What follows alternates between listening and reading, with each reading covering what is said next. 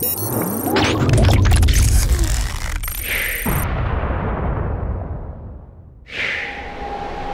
what's going on everyone? Vega here for SerpentX Tech, and in this video we'll be taking a look at the cryptocurrency with the ticker symbol FITA, which also has a name called Theta. So I'm not sure why they chose that name, because I know that could be a marketing issue because there's so many different cryptocurrency and projects out there with that same ticker. But we're going to be looking at its profitability, right? Because it's a CPU mineable coin.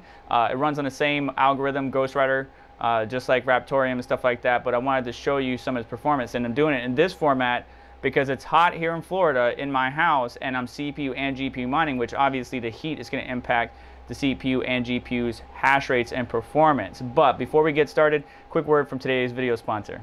Today's video is brought to you by BT Miners, and on their website you can sign up for their newsletter to get special offers or coupons depending on the service or product that they're offering. And their new website does bring a number of elements into the fold. For example, its mining profitability calculator. Just like ASIC miner value, you can see what is the most profitable miner or cryptocurrency to mine at that time. Their miners range all the way from script algorithm to ETC hash, and they also offer repair services for ASICs or miners. Now, obviously, if you have a really old ASIC that parts aren't carried anymore, that might be a little bit harder, but just reach out to their services. See if they have a way to help you repair it.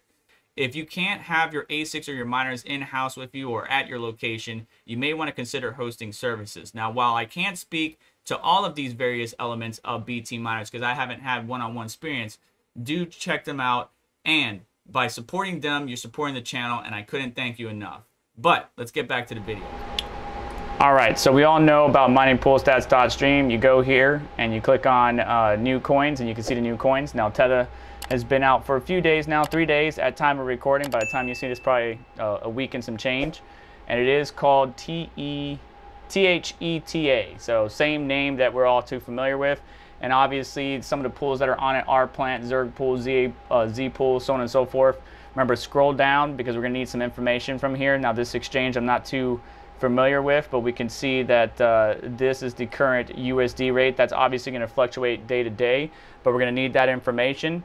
And by going to one of these other pools like our plant, we can see what the difficulty is, and we can see what the block reward is. Now we take that information and we're going to go to what to mine, and we're going to plug in all that information. Now I have my hash rate really low because again it's hot. So I'm averaging almost 3,000 hashes, but I'm not hitting the max that I should be, right? Because again, it is fucking hot here. I have my GPU mining kapow, which is obviously making my system temperatures hot. If we look here, my liquid temperature for my CPU cooler is at almost 42 degrees Celsius. Not good, but it's hot and it's still nowhere near 60 degrees Celsius, which is the max. So we plug in the information. I give it a low hash rate, right? So 2 kilohash, 140 watts of power, 10 cents per kilowatt hour, 1% fees, block reward 47.50. Hardware cost, we just leave that alone. Difficulty, obviously we put that in because we got it from our plant itself. That's going to adjust or change.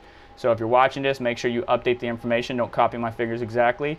For exchange rate, again, if we use miningpoolstats.stream and scroll down, we can see the exchange rate for this particular token. We take that and we plug that into USD to BTC calculator, and I actually have it a little bit lower than what it said there now because it just changed.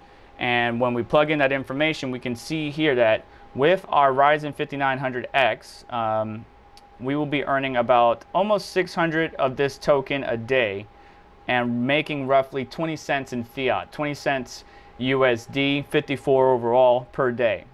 Now, if we compare that to Raptorium at the same configuration, obviously not touching the block rewards, difficulty, or exchange rate, leaving it stock. If we hit calculate, we will see that we're actually losing 11 cents a day in fiat, but we're still making 83 Raptorium a day, total of 22 cents. No, what is that? So profit's a negative 11 cents.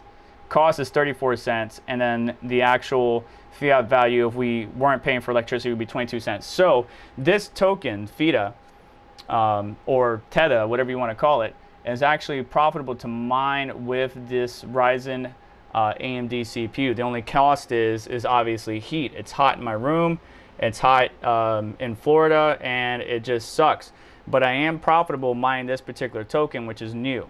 So that's one of the beauties about spec mining, as you saw with some of my other videos. You know, if you catch a project at the right time, you might do good.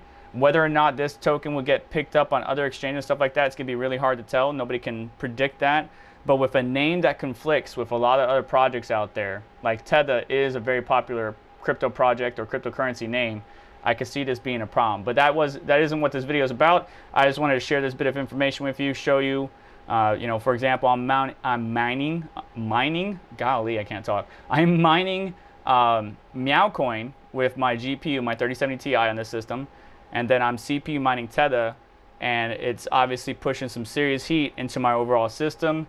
GPU is still good because I get to cool my GPU copper plate on there. Still not getting as hot as it could be, even though it's much warmer in my room.